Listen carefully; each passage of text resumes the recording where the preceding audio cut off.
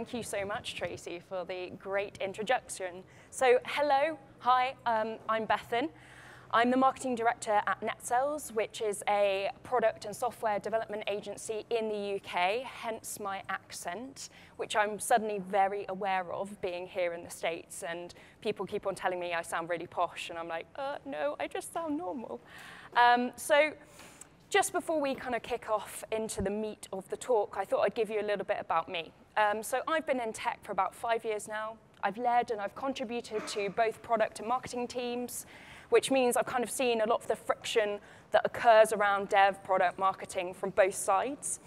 And I actually used GitLab to organize and run a Scrum marketing team in my previous company. And it's really about kind of that process and how we got from being a waterfall marketing team with loads of distributed information and systems to a centralized team that was using GitLab and actually also working very closely with product and development.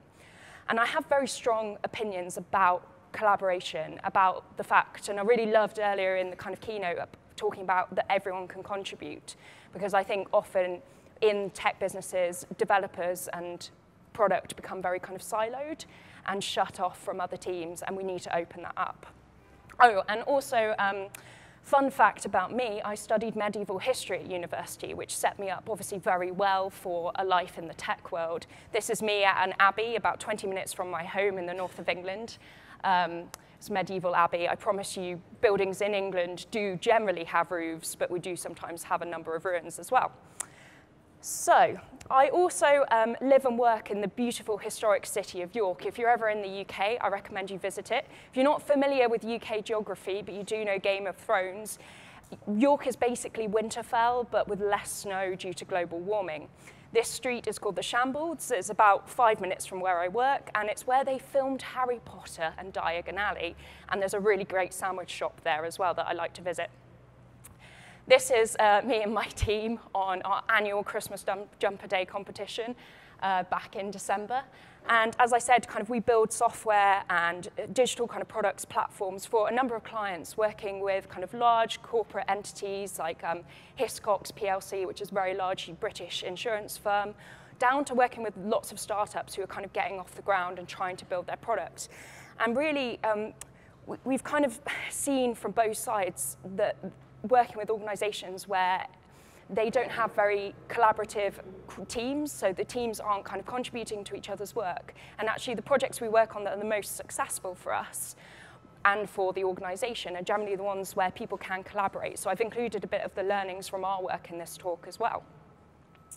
So really, to give you a bit of a background, marketing as a discipline has become extremely noisy and complex, not just for consumers, but for practitioners as well, like myself.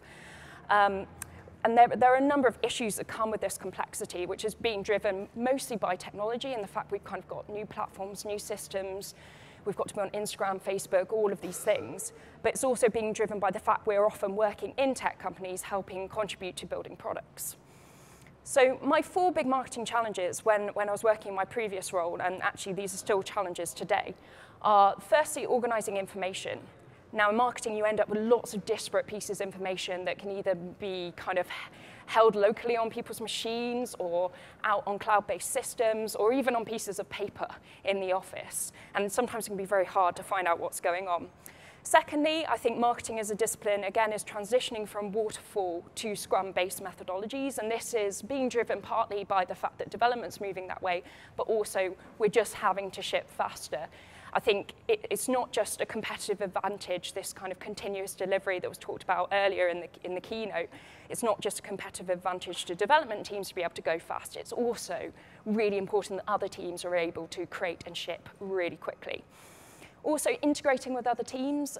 Again, I've talked a bit about being in those silos and kind of how that can be really problematic, and it just leads to work not being as good as it could be.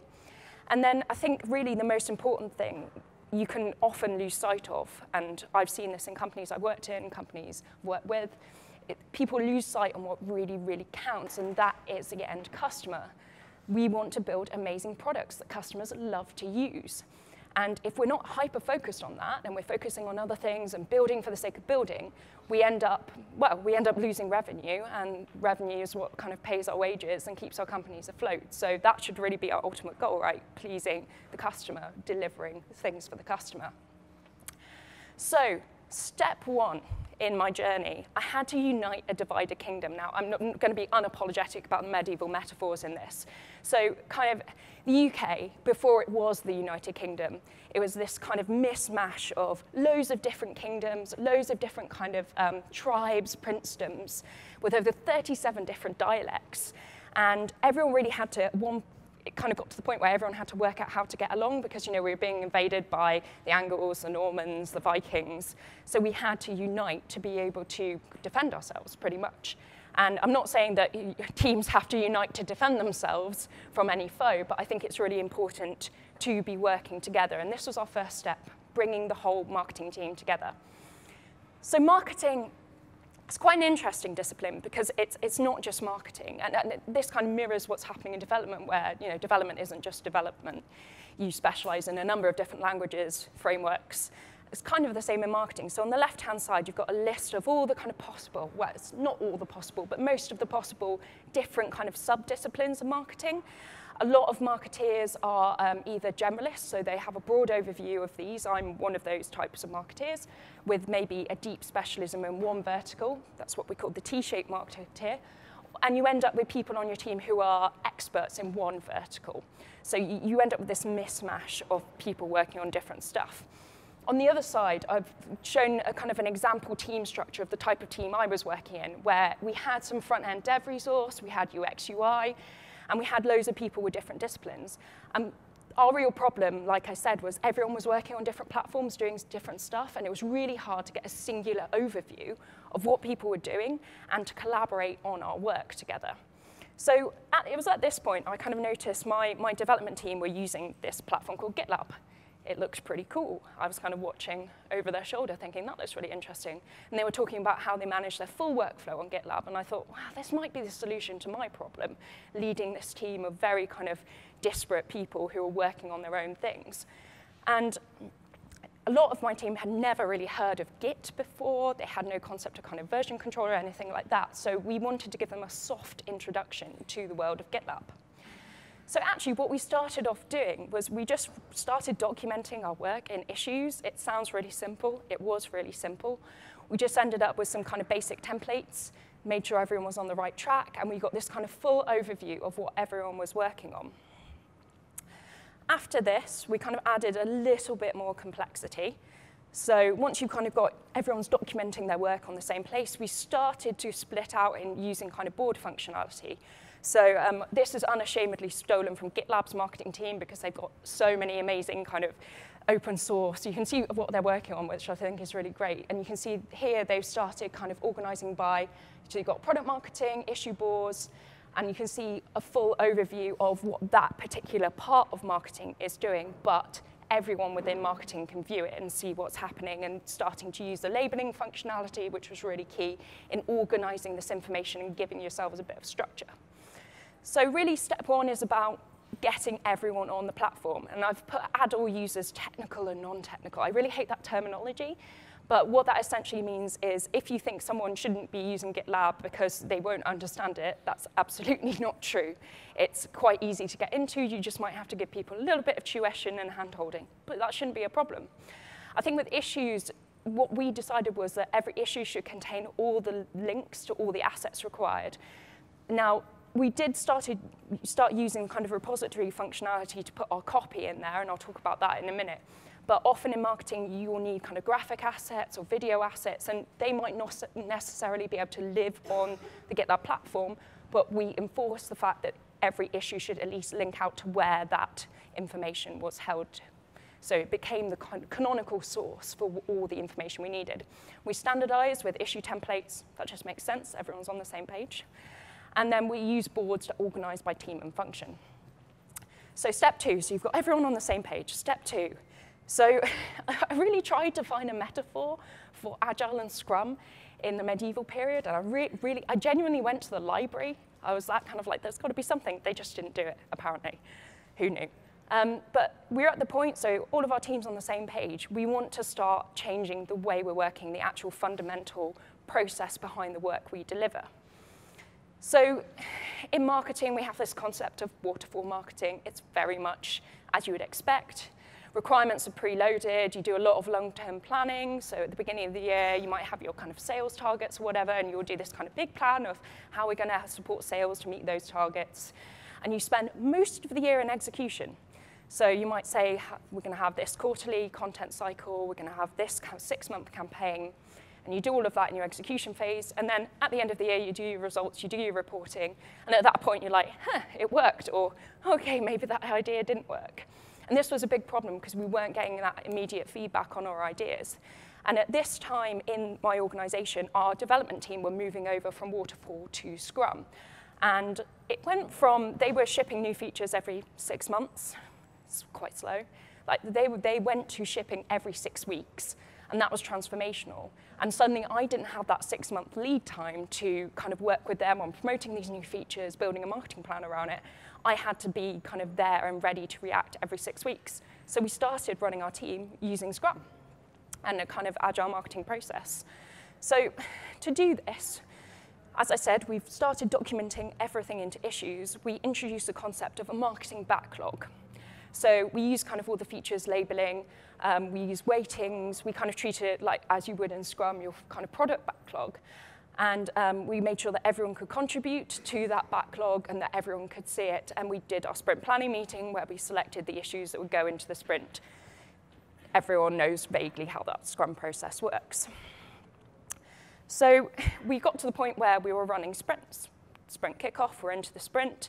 We need to be able to track kind of what's happening within the sprint. So we actually, when we kind of had the issues, we were getting people to estimate, which if you're a brand side marketeer, so your client side, you're not necessarily working for an agency, the concept of tracking your time, you may not have come across before.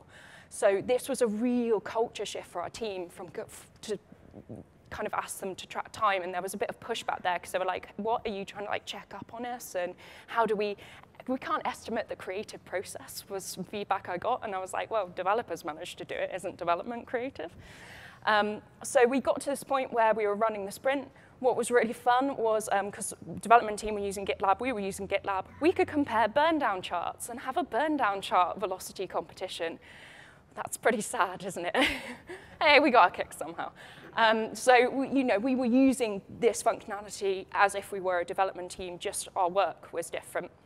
And it was at this point we started introducing the idea of copy as code. And what this meant was, as the sprint was progressing and people were doing the work, they would be committing it into the repository. So a lot of our work was around writing copy content. So be committing that into the repository, using branches, using merge requests.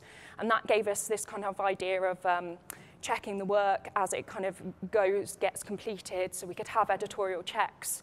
If you've ever had to write a lot, you'll know the importance of having editorial checks and a bit of a balancing check and balance process in there. So really, GitLab enabled us to run a Scrum marketing team. We couldn't have done it without it. So we used milestones to plan our sprints, as you would in a development team. Made a lot of sense. And we really kind of enforced this idea that issues should have a really clear deliverable. So they should have very clear acceptance criteria. And they wouldn't be selected for the sprint unless it had clear AC, which obviously we could enforce using kind of issue templates. We use epics in a slightly different way than maybe a development or a product team would. So epics for us represented large campaigns, not features or anything like that. And that worked really, really nicely. We treated copy as code. And that was really great because we started teaching people about kind of the concepts of Git as well. Mostly we were doing this through the web interface, but we did start using kind of terminal and stuff, which was interesting. And I broke a load of stuff, but learned from that mistake. And we also decided at this point that because again, we want to stop this kind of information being everywhere and anywhere on Slack, on Jira, on Confluence. We wanted it all in one place. We said key discussion needs to take place in the issues. And what this meant, quite interestingly, was often we would kind of have maybe a bit more of a development question. And what we could do is we could at whatever developer we wanted to ask the question within the issue. They could respond within the issue, and it was all kept the right place. Everything in its place is the saying, I think. So, got to the point. Teams using GitLab. We're running Scrum processes. Now we need to lay siege to team fortresses. So another interesting fact about me is that my first ever job was working at a castle, a 1,000-year-old castle in Kenilworth in Warwickshire, which is in the middle of England, which is the town I'm actually originally from. And Kenilworth's interesting as a castle because it's the site of the longest siege in British military history. 6 months they held out there in the Second Barons' War in 1264. And hopefully the process of laying siege to your team fortresses won't take 6 months. But we do need to start kind of overcoming the barriers of departments, of teams. So I think when we talk about DevOps, in my mind, that term's always very, very concentrated into kind of ops, development teams, or infrastructure teams. But actually, you know, DevOps is about enabling us to build tech, to build great products, and we can't do that without including every single department. Every single department contributes to that. Otherwise, they wouldn't be part of the business. And I think it's really interesting that often in processes, we kind of leave out people like HR, like marketing, like customer experience from actually being able to integrate themselves into the development process because it's seen as a bit of a hassle to have those kinds of opinions. And a lot of the time I've had pushback from developers being like, what, marketing has no place in development. Like, why are you trying to interfere? You're just going to annoy us and break stuff. But we're just trying to help, right? We just want the same things as you. So we actually did something quite controversial at this stage, and we asked our developers if we could start committing some code into their repo, which was met with a reaction you can probably imagine. They were like, why do you want to do that? That makes no sense. Well, see, the thing is, like I said, my team had a bit of kind of front-end responsibility. We had some development resource. And often, we needed to change very small things. So you can see here, it's just a label change. And marketing often wants to make these small front-end changes. They might want to change copy on the front end of a site, certain tracking templates, buttons, CSS class IDs, all that kind of stuff. And my process before was I'd have to go to a developer and be like, hey, like, can you do this really small thing for us? And they'd be like, well, we've got to put it into our backlog, and we won't probably work on it for 6 weeks. And none of the developers are going to select that issue because it's boring. And that's kind of fair enough. Yeah, it's really boring. But it's really important that this stuff gets worked on. So we kind of said, like, look, we know you don't want to work on this kind of stuff. That's absolutely fine, but we need it done. Can you let us commit to the code into production or into staging, really? And they were like, okay, yeah, okay, we'll give it a try. And the fact was they had confidence in us because we were already using GitLab. We understood version control. We were using merge requests. We could evidence that to them. And also, we kind of said, like, look, you've got checks and balances on this. We're not going to be committing straight into production here. We commit onto staging. You can approve that, package it up, and then release into production. You're still in control. So development was still in control of the process, which was great, but we could contribute in a way that was meaningful. Another point here is that marketing, as the discipline evolves, is starting to have its own code. And this is it's a really simple piece of tracking template for my own personal site. It's just Hotjar tracking code. And there are lots of these little snippets that end up being placed on sites because it allows us to do all the kind of tracking and stuff like that. And in Europe, obviously, we have things like GDPR. Now you've got the Californian Privacy Act here. There's a lot more kind of scrutiny on doing stuff like this. And what used to happen was I would have all my little tracking templates, little snippets. They'd live locally on my computer in my notes. And if anyone wanted to review kind of what was on a site, they'd obviously have to go into the site and have a look. But if anyone wanted to use my tracking templates, I just kind of copy and paste them into Slack, which didn't work so well. It was a bit kind of annoying. And if they made a little change, that change never got reflected back in my original. So we lost any kind of concept of having a canonical source for these snippets. So we just started putting them in the repository, and it made a lot of sense, because if anyone asked to see them, if we had any kind of regulatory issues, we all knew kind of where they were in one place. Everyone had to have a single source for them as well. And it just made a lot of sense. And this is kind of where I think marketing is moving towards, is owning its own code and owning its own stack and MarTech stack as well. So you can, I hope I've convinced you can have marketing safely as part of the development cycle.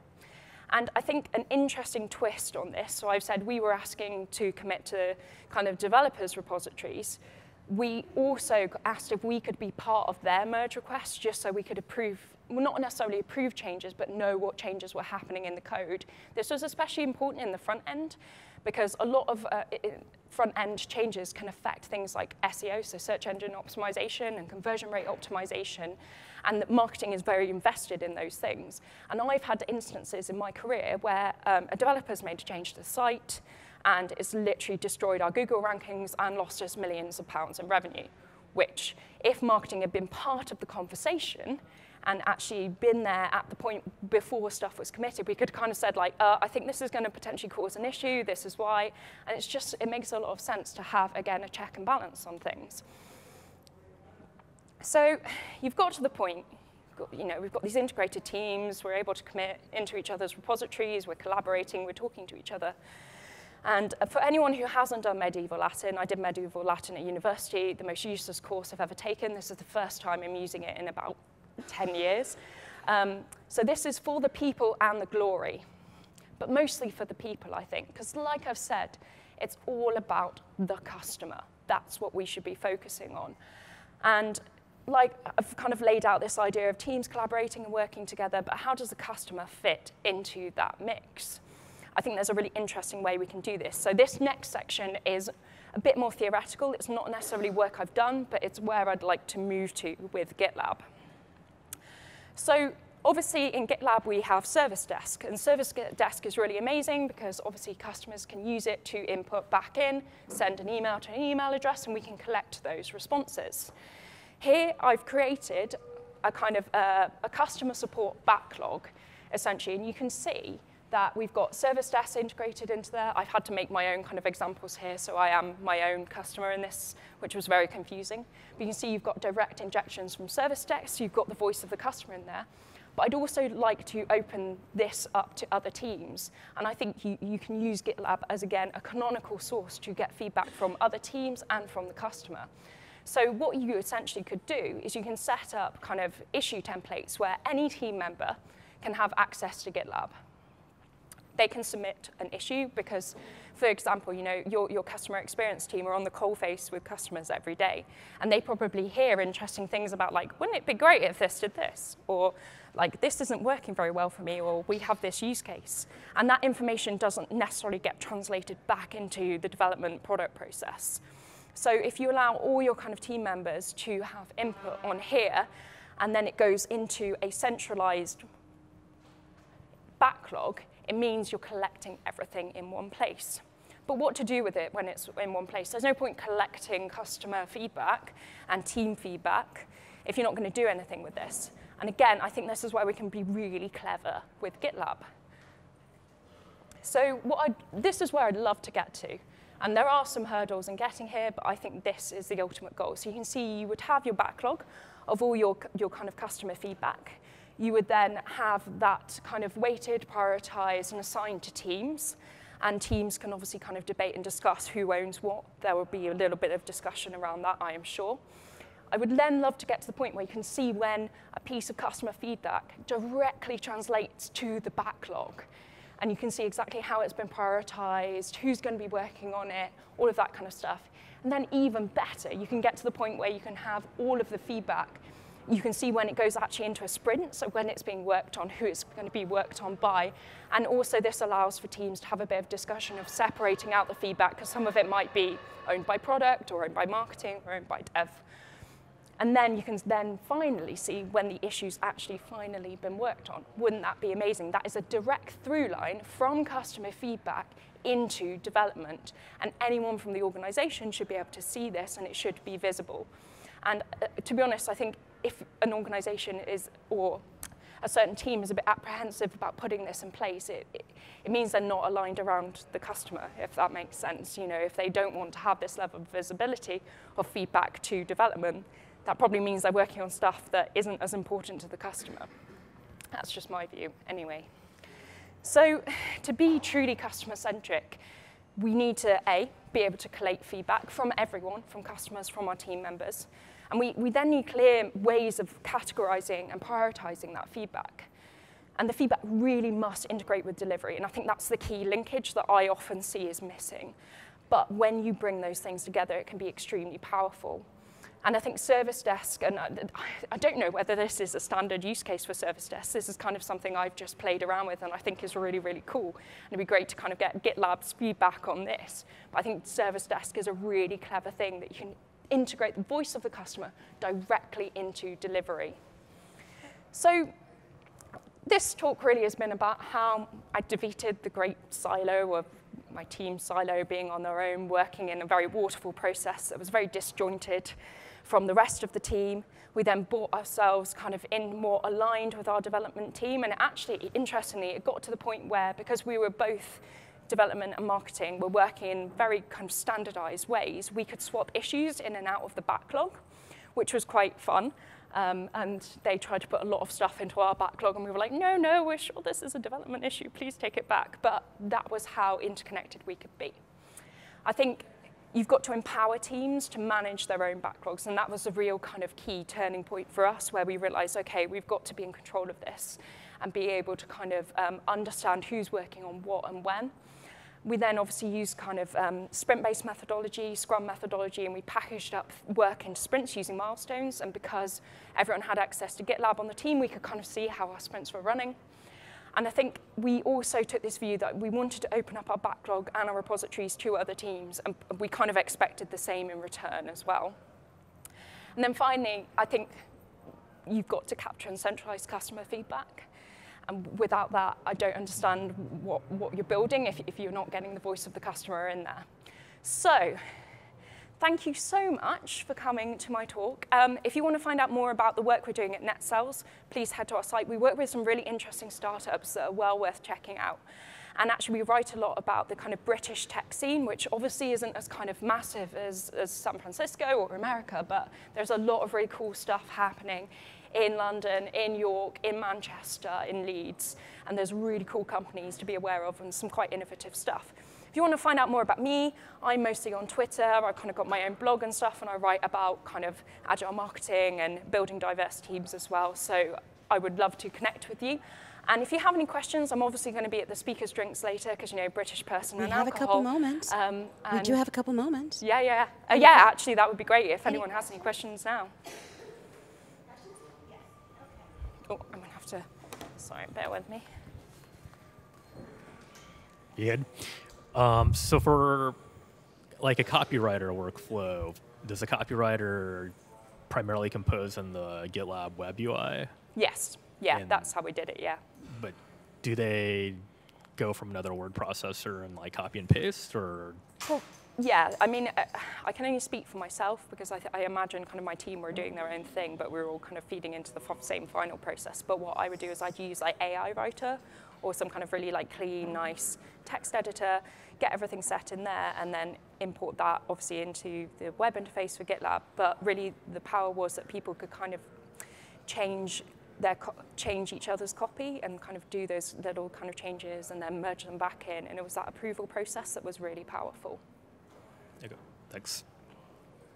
Thank you. One last question. Oh, okay, maybe two, if it's quick. So I had a question about the onboarding process, because obviously going from like the waterfall to like marketing people doing commits and merges, that's probably not as smooth as this presentation probably made it out to seem. Oh, you caught me out there. Oh yeah. So how long did it take for everyone to get on board, and like what was the process like to kind of switch? Yeah. Well, we did the whole kind of storming, norming, and performing thing, so it probably did take a couple of months. It was quite interesting for me. So the makeup of my team was that I had some very junior people, and then some kind of quite more they had a lot more experience, and actually the juniors kind of picked it up a lot quicker because they'd never known anything else. You know, they were directly kind of graduates into, and that worked really well. And we had a big session where we kind of sat down with our development team, and they walked us through version control and Git essentially, and that was a great place to start. But you've got to give your teams time to change, and like you've really pointed out there, this wasn't like suddenly like, oh, we've done it and everyone's working like this. It was that slow change. And I think I really had to kind of step up as a manager and be on hand to help people out, even with like really small issues of, oh, what do I press here, and like, how does this work? And just make sure I was available for that. Thanks for your talk. I noticed when you showed your burn down chart, you mentioned about tracking it in time. And a lot of other agile teams, they track by story points. Just wondering, what was this thinking on that? So I think for us, because I'd already like imposed on the team a lot of change, to then say like, and you need to understand this thing called story points, which doesn't really translate. They didn't get how it translated into their work, and time for us just made a lot more sense. I think over time we would have, so I left the company before I could fully complete this process, but over time we would have moved to story points or t-shirt sizes or something that was kind of a bit more abstract, but to get people started, because everyone understands time, right? That was just kind of smooth entryway into that. Thanks.